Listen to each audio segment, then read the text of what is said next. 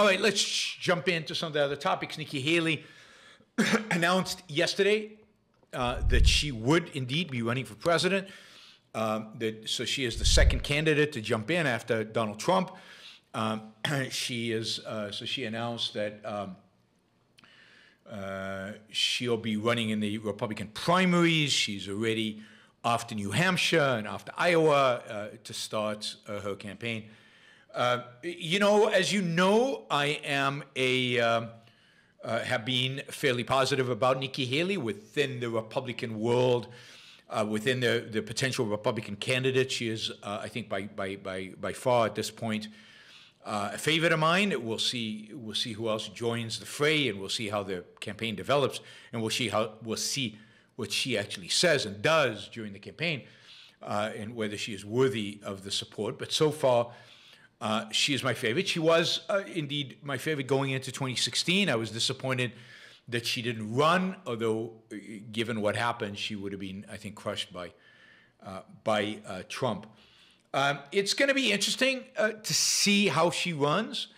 Does she run a real campaign where she stands up, in particular to Trump, and goes after Trump and attacks Trump? Or does she try to stay above all that, attacks and everything, and position herself to be a VP candidate that relates to both Trump and DeSantis? Will she play kind of a soft, moderate stance with regard to attacking, on the campaign trail and in the debates, and position herself? I mean, somebody said, I think John Bolton said on a TV show, he said, Nikki Haley's not running for president, Nikki Haley's running for vice president. And maybe that's true. I hope not. I mean, I really, really, really hope that she takes the gloves off. I don't think she's going to, because I think basically everybody in the Republican field, even DeSantis, are afraid that if they really take the gloves off, if they really go after Trump, then they will lose too many voters who will be completely alienated, and therefore they won't have a chance of winning the primary or the general. I think that's the big mistake. I think the only way to win those people over is to show them that you can stand up not only to the left, but also to Trump, to play this game all the way.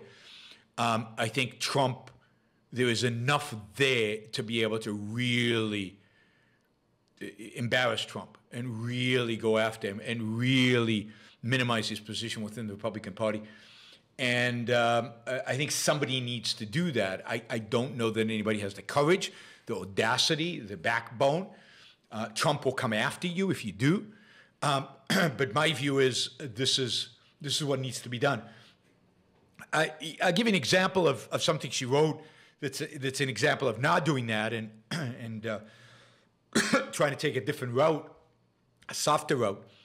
Instead of going after Trump on his fake claims about a stolen election and the fact that he is a loser, that he has lost the Republicans, the House, the Senate, and the White House, and that she is a winner, that she's never lost an election, that she is a winner, therefore, Trump shouldn't be the nominee because he's proven that he can lose to somebody as weak as Biden. That should be the strategy, or one of the pieces of the strategy. Instead of that, Nikki Haley's saying, this is a tweet that she put out, but this is kind of a theme. I have a particular message to my fellow Republicans. We've lost the popular vote in 7 of the last 8 presidential elections. Our cause is right, but we have failed to win the confidence of a majority of Americans. Well, that ends today. If you're tired of losing, then put your trust in a new generation. And if you want to win, not just as a party, but as a country, then stand with me. Now, that's a great message. She's absolutely right. Republicans have lost the popular vote. I mean, yes, we do have, that's not how you choose a president in the United States. So it's not questioning the legitimacy of those votes, but it is true that, and this is how she sidesteps the Donald Trump thing.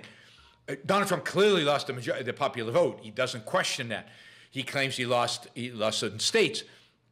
by appealing to this idea of the popular vote, she sidesteps, still gets to say we've lost, still gets to call them losers in a sense, and doesn't attack, Trump's claim about the specific elections of 2020. I mean, she can get away with this for a while, but ultimately she's going to have to deal with Trump's claim. She's going to have to take a stand. As I've said, I like Nikki Haley. I thought she did a good job in South Carolina as governor. I thought she did, and people I know in South Carolina liked her. I thought she did a good job as a representative, the U.S. representative in the UN, although I don't believe the U.S. should have a representative in the UN, but that's a whole different question. But she did a good job. She's firm. She's tough. She's got, I think, the right kind of foreign policy, much better than Donald Trump's foreign policy. And my only, and she's written up ads defending capitalism. They're not the defense I would like to see of capitalism, but it sure is better than Biden, Elizabeth Warren's defense of capitalism, and it certainly is better than, I think, Trump, and we'll see what DeSantis' defense of capitalism is if he has one. But Nikki Haley has not been afraid to use the word capitalism and to stand by capitalism, so she gets a lot of credit from me for that. She comes across as tough and intelligent.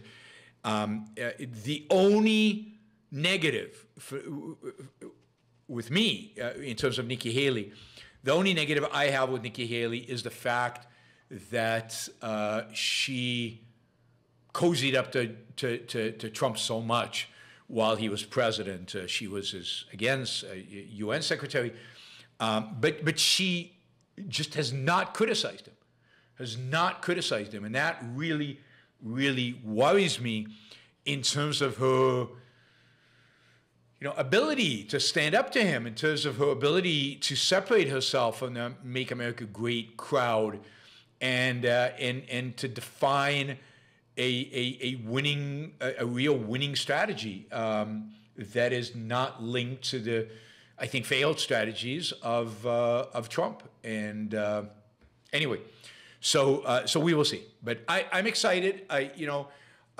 She's somebody to watch. At this point, I don't think she has a chance.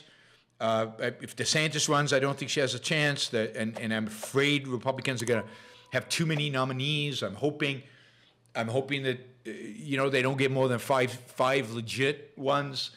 We'll see. I hope Pence stays out of it. I hope Pompeo stays out of it, unless the only good reason for one of them to enter the campaign. But neither Pompeo or Pence are going to do this. The only reason to have them enter the campaign is if they are willing to go full throttle anti-Trump.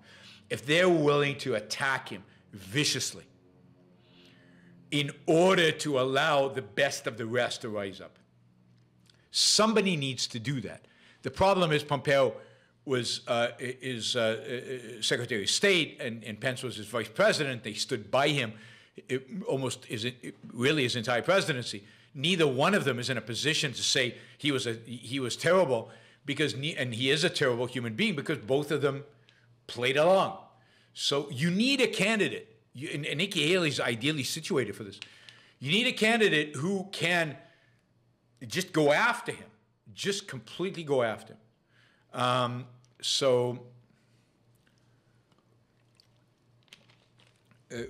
We will see. My priority right now is, my hope right now is somehow Nikki differentiates herself and gains enough traction to be the Trump alternative, or at least to be the Trump-DeSantis alternative, and it's a three-way race, and that she somehow comes out ahead. I think that's very low probability, but that's my hope. And again, I like her, so maybe she's a president in the next cycle, or maybe she's a VP, or we'll see. We'll see what actually happens. All right. Thank you for listening or watching the Yaron Brook Show. If you'd like to support the show, we make it as easy as possible for you to trade with me. You get value from listening. You get value from watching.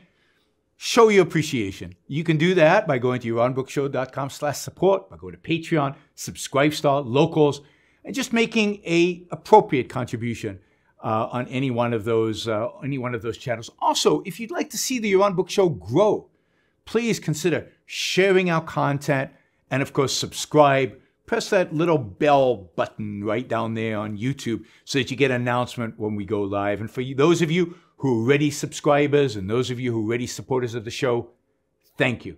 I very much appreciate it.